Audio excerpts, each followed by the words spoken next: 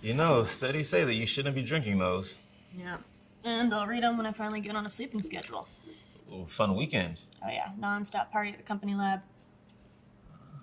Friday night was late, and then 16 hours Saturday and Sunday. Ooh, my condolences. Thanks. Everyone's logging in massive hours for this deadline from my advisor's big important company that's paid for by his big important grant. Hey, well, at least you're all in this together. Yeah, thanks. You know, they're paying Sonali and Tanash under the table, but not me because it's part of my dissertation. Wait, but you're almost done there, though, right? Yeah, I think I can see the light at the end of the tunnel.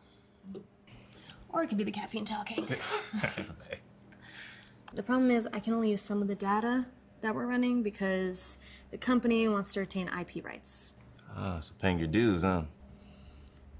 I guess I'll get compensated down the line. I mean, Dr. Wallace offered me a job, so I just have to strap in, try not to die from a lack of sleep, and I think I should be good.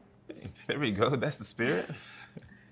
But if I could just do a couple of his consultations, I'd be able to pay off my student loans in no time. Sounds like Dr. Wallace is a good doctor, but better businessman. Triple dipping is what they call it. First he gets the grant, then he creates his own company, and then he hires himself as a consultant. But you didn't hear that from me. Now look, I don't know if this will inspire you or what, but Richardson offered me that job. Richardson Pharmaceuticals? Are you kidding? Cal Richardson himself said that he's excited to work with me. Wow! Now look, I know you've been run ragged, and hey, I get that. But all this work that you're doing is just you planting seeds. And then those seeds will grow, and then you'll eventually reap the harvest. All this work that you're doing towards your PhD, that's the kind of expertise that they want. And I get that. I was doing the same type of work with Professor Carson, but now I'm moving on. Won't you talk to Carson first about moving your research to Richardson? Hey, we did the work. I mean, he knows I'll use it. We'll use it somewhere down the line. No, I guess I never thought about it like that.